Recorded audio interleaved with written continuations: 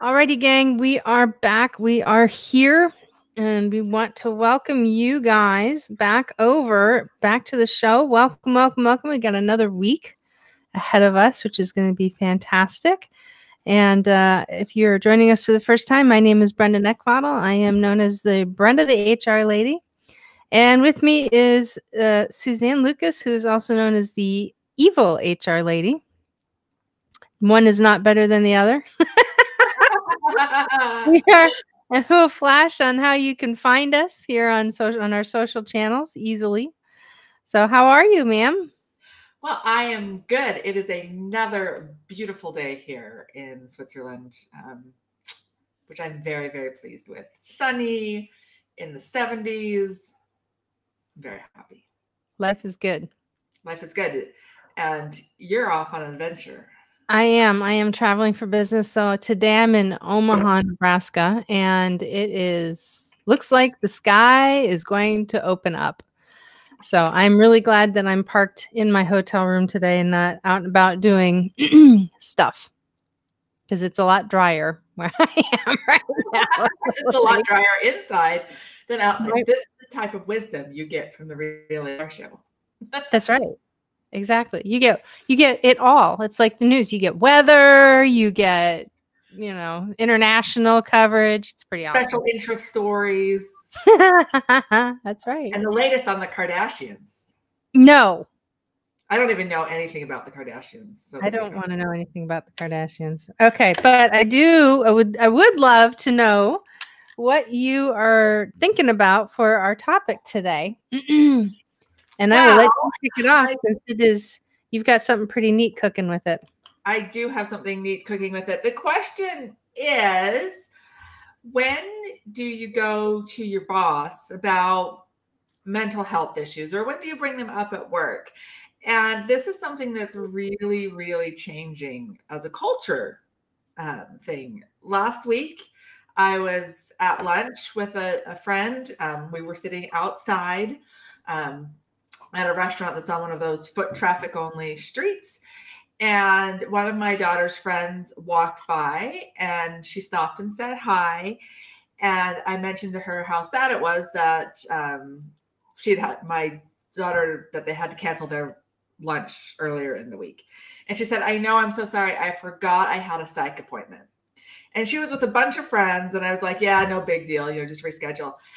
And my dining companion turned to me and she's like, it's so strange to me how this generation is so open about that. She said, nobody my age would just casually mention, oh, I had a psych appointment. Mm-hmm. And that's really true. When I was young and charming, that wasn't something you talked about. And now it's become much more open, and that's a great thing. I'm 100% in favor of that. So the question then becomes, is how open should you be at work?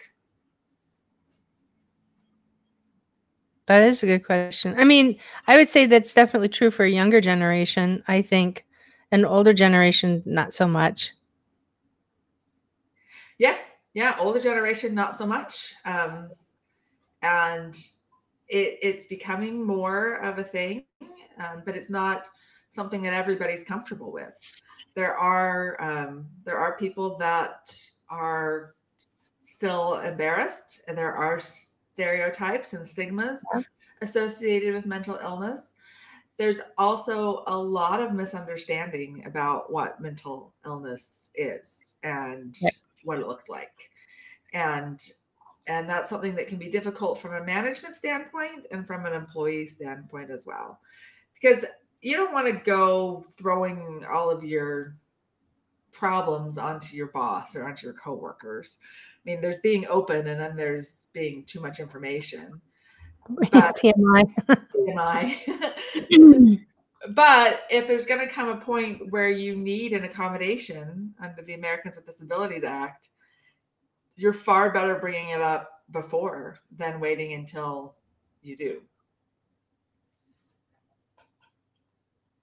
So from the employer standpoint versus the employee standpoint, what where do you see things falling into place there?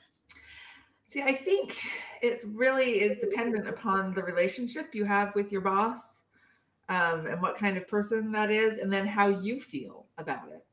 Because while I'm here to say, it should be no more embarrassing to say I have a psych appointment than I have an appointment because I have a sinus infection. It shouldn't be any more embarrassing, but for whatever reason, it is more embarrassing. And if you're a private person, you may not want to let people know. But depending on what your condition is and the severity of it, you may be eligible for accommodations under the Americans with Disabilities Act. But if you wait until you've screwed up because you don't have the accommodation you need, and they say, we're going to put you on a performance improvement plan, or we're going to fire you, and you come out with, but wait, I'm suffering from depression, it's going to be a lot harder for them to believe you, and it may be too late at that point. It's hard for employers to believe anybody if it's not something that's tangible, they can't see it. And that's just, under the best of circumstances, those something I refer to as invisible disabilities, right? The things that you can't see, the things that you can't touch, things that can't be identified through some form of through majority of the senses, right? And so and I'll take the standpoint from the employers. I've seen a lot of employers, even when people have been with the best of intentions, have come forward and said, I have this and I have to go deal with it. There's still speculation as to whether or not the employee is running a gamut or not. Yeah, absolutely. There is. And the problem is that there are employees that will abuse and take advantage of that. Absolutely, there are. Which is the same with a lot of things. I remember when I was working in the labor and employment law department of a Fortune 100 company, we had one employee who had a medical condition and needed to go out on intermittent FMLA. Mm-hmm. Well, suddenly her coworkers were like, what's this? This is cool. And then all three of them in the group suddenly had these conditions that required intermittent FMLA. And we were so skeptical about employee 2 and employee 3, but they had the paperwork from their doctors, and you certainly couldn't say no when the doctors are saying this. But, it just so happens that after the first employee gets it, then suddenly 2 more do. Yeah. That type of thing happens. It does. And so it's not that you're a bad employer if you're skeptical, but, I have depression, and you probably wouldn't know it from, talking to me. First of all, I'm medicated. And secondly, I have a therapist. Her name is Tara. Hi, Tara. She probably doesn't watch this. But you wouldn't necessarily know it. And I've had people say, well, you don't have depression because, you're happy and bubbly. And I'm like, yeah. That's not. The face I present isn't necessarily what I'm feeling. Right. You go to your boss and say, yeah, I suffer from depression, and there's some days that I just find it really difficult to get out of bed, and my doctor says I should do this or that or whatever. And you say, you're always so cheery. Yeah, that's a lie. It's not a lie. It's not.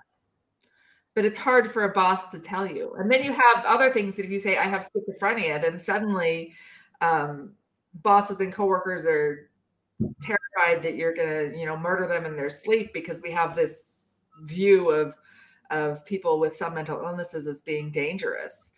And that's not an accurate depiction either.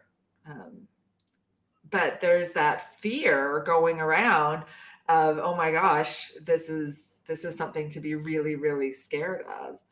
And it's not. I mean, you don't want to get schizophrenia. It's a terrible disease, but it's not contagious.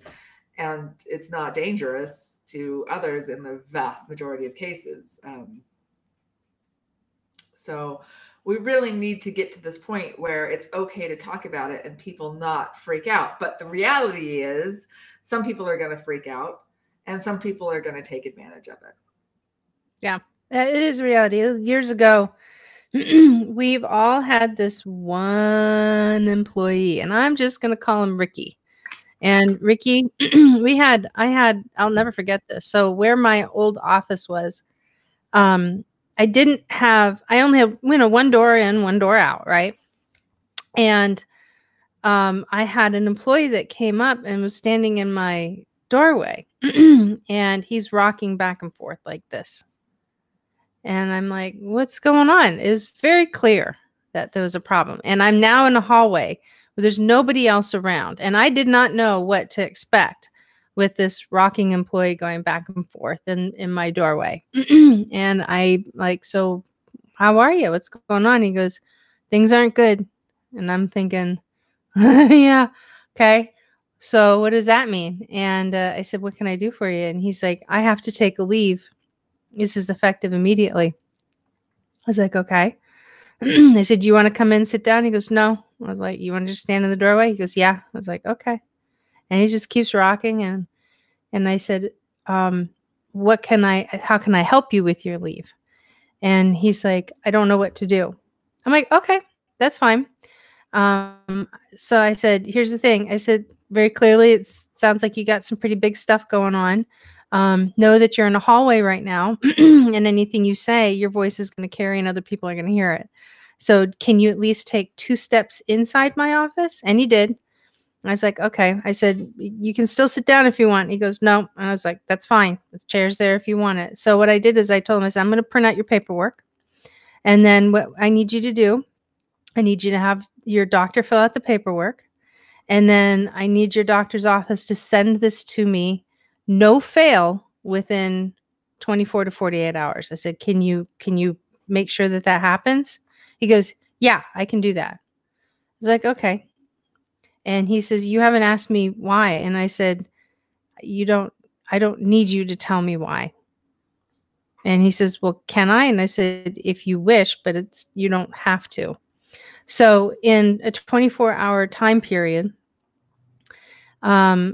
his best friend committed suicide. His fiance broke up with him, and his father was diagnosed with cancer. Oh boy! And he crashed. I mean, like literally, emotionally, just collapsed. Yeah. And so, none of those 3 parties even knew what was going on with him. His fiance didn't know that his best friend just committed suicide.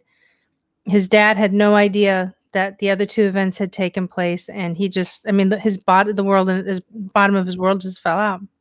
So he was out on FMLA leave for about like 2 months. He went into a facility immediately, just because he just crashed. And so Ricky, in a week period of time, in 1 week, came into my office, and I know this person very well, acting morbidly depressed, not asking any questions, just walks up to me with his doctor's note, and he says, my doctor is writing me off work for 3 months due to high stress.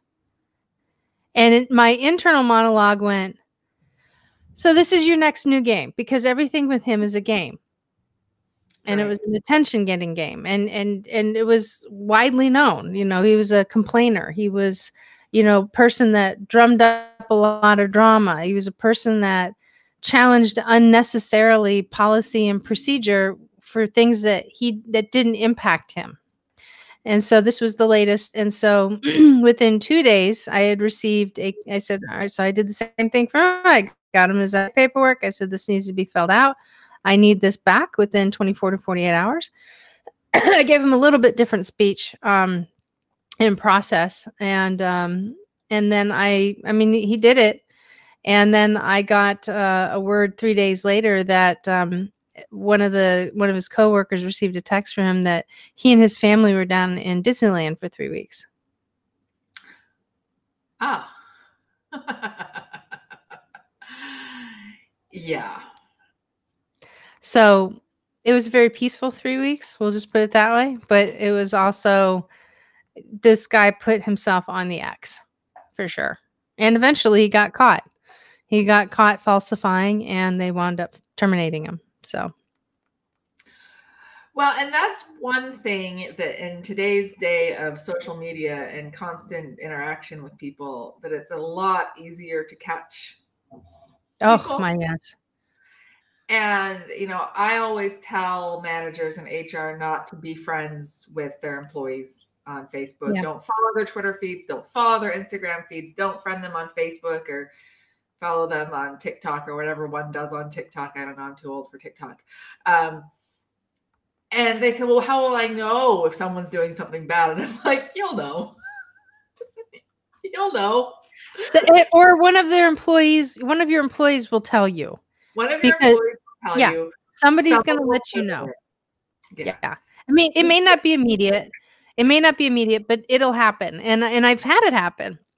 In a position, I wound up having an employee who, and this is a little off subject, but I'll keep this truncated, an employee that was going to court and, kept telling me that the same day, and he just kept coming up to me telling me that he was going to family court to get his son back, which I thought was very bizarre because I don't talk to him about anything.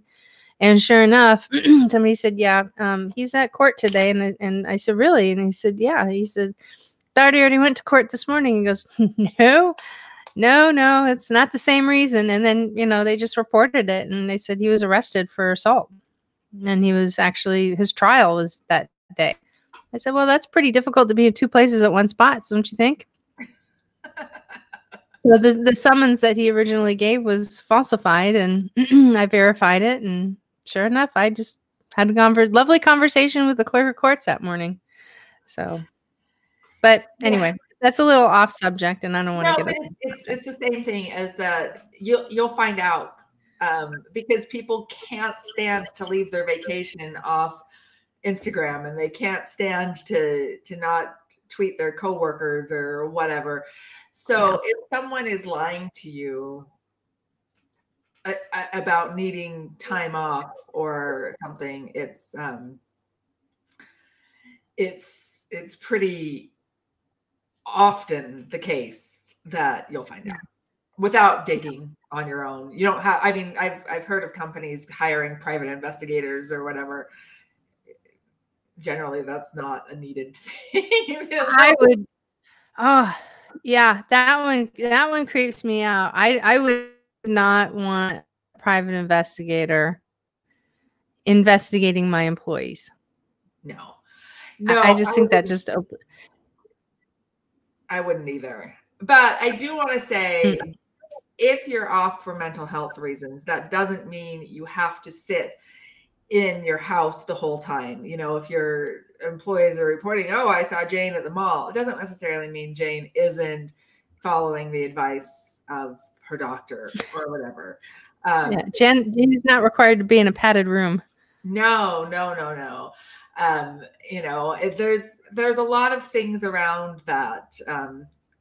So happens that you have your emergency the same 3 weeks that you have this thing booked for Disneyland that has been booked for 6 months in advance.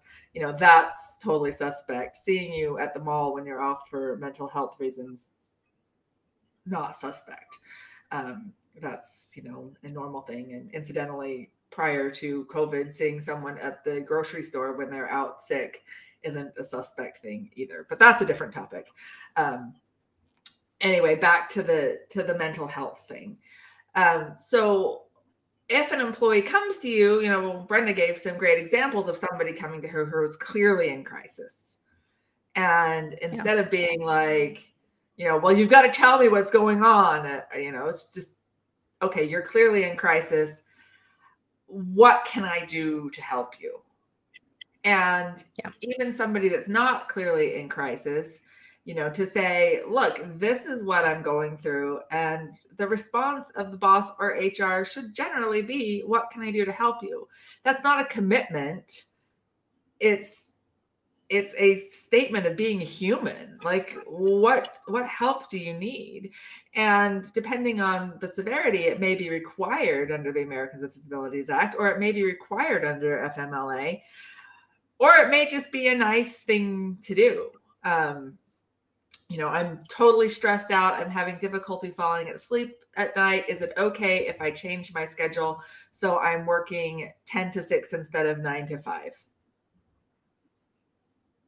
That might be reasonable for your business no matter what. In which case you say, sure, no problem. Or it might not be the best thing for your business and it might be complicated and you might need them to qualify for Americans with Disabilities Act protection in order to give them that. But that's, you know, it's going to vary from case to case. It's not like a broken leg where your leg is broken or it's not broken, right? Although there are certainly different severities of broken legs. And something to remember too is that when somebody is coming to you for a leave of absence, if they have to go under FMLA coverage for a temporary mental health break, you're not entitled to know anything. All you need under FMLA, you need to know when they're leaving, when they're coming back, and are they able to come back with or without restrictions. And so the paperwork that is completed by the physician is the one who determines either under FMLA and ADA, either one, what those accommodations are for the most part. And that's the best way to go about identifying accommodations for either, is that it really should be coming from the physician, because under the ADA, employees are not the determining factor of the accommodation, nor is the employer. However, if they ask for an accommodation and you grant it, and you're able to grant it, and it's not a hardship under the definition of undue hardship to, under the eyes of the law, you can go ahead and do that. But if it's one of those things where you want to put the brakes on, you're like, yeah, I don't know if this is the direction that we want to go in. If it's coming from the physician, then you have to take a look at it as to whether or not it would actually qualify as an undue hardship. And that's a very specific definition. And that also takes the burden off the manager and off HR and puts it on the employee and the physician, which is nice because we're not doctors and we're not therapists. So it's really great to say, hey, here's something that someone else is going to make this decision about to the severity of it. One thing that we can do is direct people to the employee assistance program if you have one. And if you don't have one, get one. They're really cheap as far as benefits go. They're not expensive. And they can be tremendously helpful. Somebody like me, and I say I have depression and I have a therapist. So if I'm having a crisis, I already have someone I can call, right? But not everybody has those things lined up. And an employee assistance program can really, really be helpful, especially in a time of crisis. Because a lot of times, like your story about Ricky, he probably didn't have that stuff lined up because all those things hit him within a 24-hour period. It wasn't an ongoing thing, to get help that he needs. We're not doctors, we're not therapists, but we can direct you to an EAP. Yeah. Ricky wasn't the one that got impacted. Ricky was the problematic employee. Oh. But that's okay. Just for the sake of clarification. But I didn't give the name of the other one. Employee A and Ricky. Okay, sorry. Employee A who had his whole world fall apart, and then bad employee. Yeah. Yeah. And something too, and then and then we're gonna start to wind this up because we do have our questions for each other. Is that one thing is very important when it comes to you as a leader or you as the HR professional, the person who's required to handle this, or even the manager, whatever role you're playing, is that you do need to manage your emotions about it and then maintain or adjust your expectations. Because regardless of whether you think the person's lying or not, regardless of whatever your opinions are on the situation or not, you have to adjust. You really are not going to have a choice to not go down this road. just because you're unhappy about it doesn't mean that you're not facing it. And so that's something that I've worked with a number of employers, even when I, was in seat, is that we need to make sure that I understand you don't like it, but you can't let that show. that cannot permeate the rest of the relationship you have with that particular employee.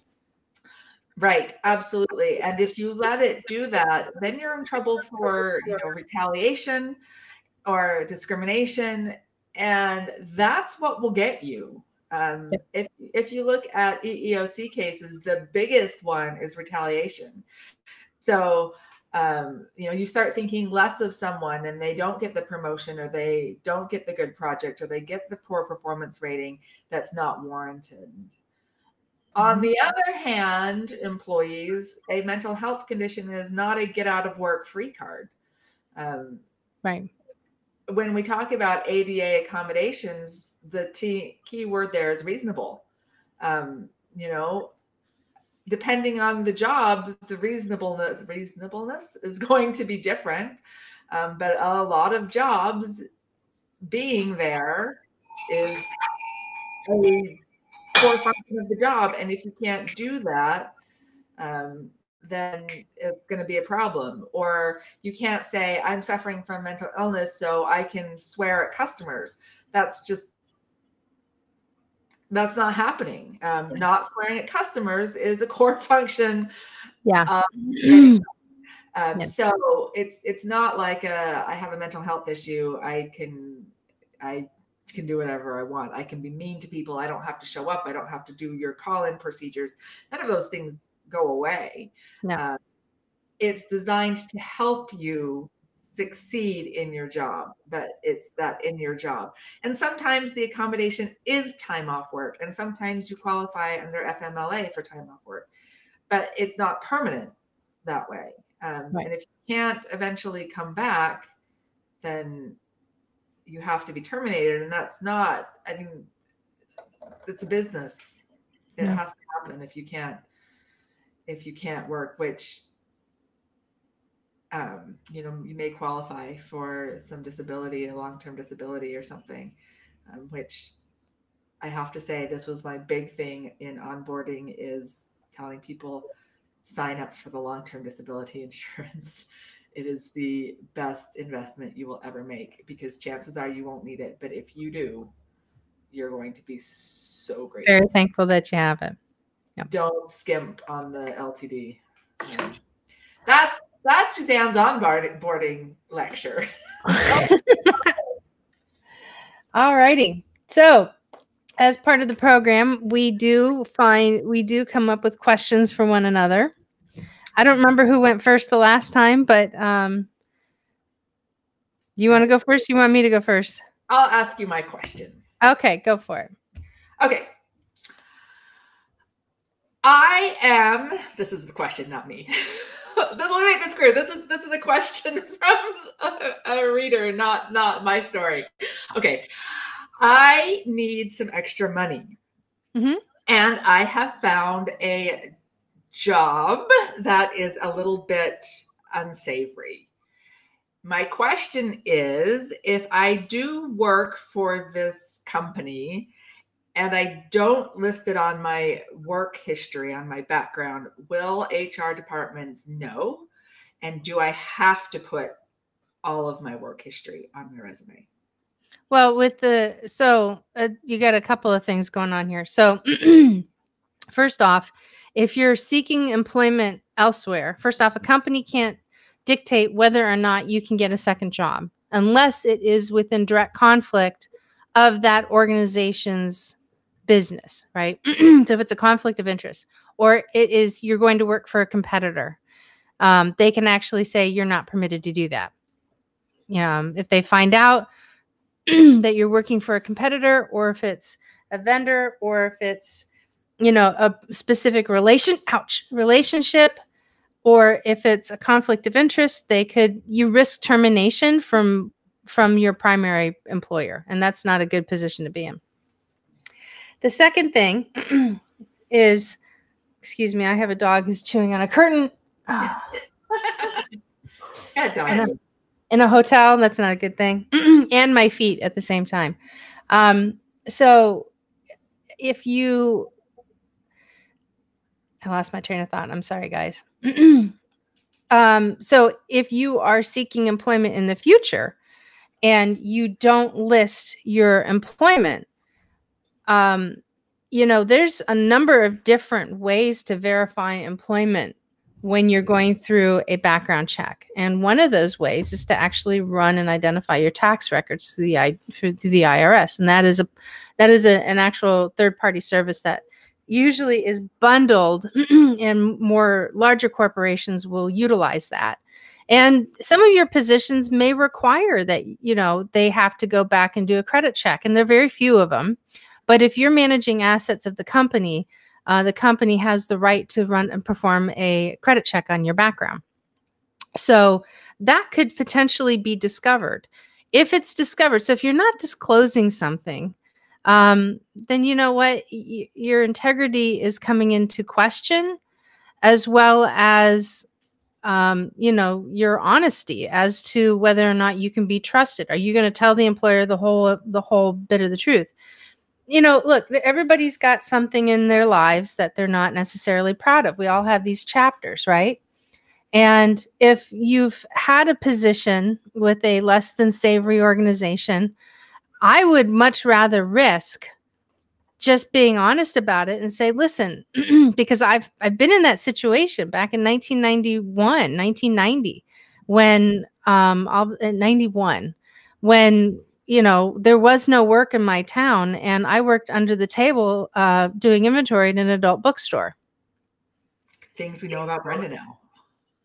I learned a lot more than I ever thought I would, that's for sure. But since it was under the table, I never had that discussion with anybody. But had it have been a W-2 situation, I would have, and I mean, like, I only did it like twice, but so I didn't even meet the IRS limit to have to claim it, right?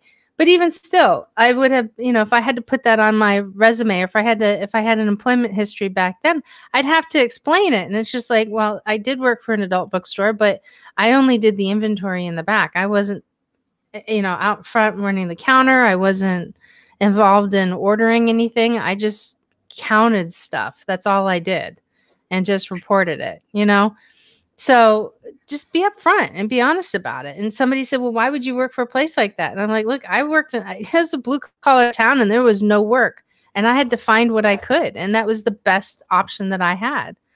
But I got to tell you, I learned a lot about business. I learned about industry, and then just like talk about what you learned that could benefit, your current position, right? Or the position that you're going into. So honesty is really always your best policy, but it's also about how you frame it too, and frame it in the positive, and frame it in the benefit, right? And not to mention 1991 compared to 2020, that was a long time ago.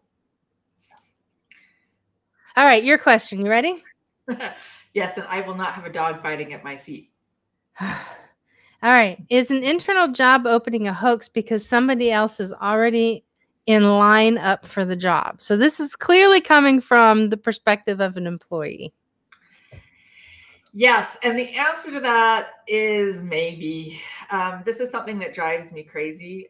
Companies that have a policy like we have to interview 5 people for the position, even after they already know who they want to hire. I don't like those policies. A lot of government jobs have strict policies like that because it wastes everybody's time. And their logic is, well, maybe somebody better will come along. Well, maybe, and maybe I'm going to lose 20 pounds by our next week, but it's not going to happen. So you're just wasting everybody's time. So can it be, I mean, it's not a hoax. There's a position, but will you be considered? Probably not. But if it's an internal position, throwing your hat in the ring isn't necessarily a bad thing. Because it lets people know that you're interested in moving up. And a lot of mistakes that people make, and especially women make, is that they think they'll just be noticed and then get promoted based on being noticed. And sometimes you're noticed, but a lot of time what you need to do is raise your hand and say, hey, I'm interested in this, before people will look at you. The other thing is that job interviewing is a skill, and it's not something we all do very often. I mean, how often do you apply for jobs? Most people, you go through a period, you apply for 20 jobs, you get one, you work there for 5 years, and then you apply for 20 more jobs, and then you work there for 5 years. We're not regularly doing that. So the opportunity to interview is always a good thing. If it's an external thing, then you have to take time off work or whatever, and that can just be a huge waste of your time. If it's internal, you're probably already at the location, you're going to walk down the hallway, you have an opportunity to build a relationship with somebody outside of your department, or to increase your relationship with your current boss. So it's not all bad. I will say I don't like it. I don't like it at all, but I wouldn't discourage you from applying just for those reasons. You get your name out, you get noted on, your file or your mental file from your boss or whatever, is that, hey, this person wants to move up and is taking control of her own career. Because if we just wait until we're the hand-picked person, most of us will never be the hand-picked person. Awesome. All righty. So guys, we have, between the two of us, we have 2 groups that we manage. And as we're starting to come to the end here, and if you heard the ringing of the cowbells in the back, that means somebody's got to go outside. Would you like to share with everybody your group? Absolutely. So you can find us at Evil HR Lady on Facebook. We talk about all things HR and business, and we share good HR memes. And I'm over at the Next Gen Women in HR Facebook group. And like Suzanne, we do something very similar where we engage with one another and, work to help each other solve our, people problems as an issue, share information, and 2 really, really great groups that we are both actually involved with. So every now and again, we will each chime up as a guest in each other's groups, and we have a good time doing it. And the good news is that we're around some pretty fantastic people, which we really like, and no jerks, which is really wonderful. So again, my name is Brenda Neckwall. You can find me at bestpractices.org. And to my left, yeah, I did it right. My left is Suzanne Lucas. It's the evilhrlady.org. And again, you can find us on our various social channels here that we are popping up. We are here every week.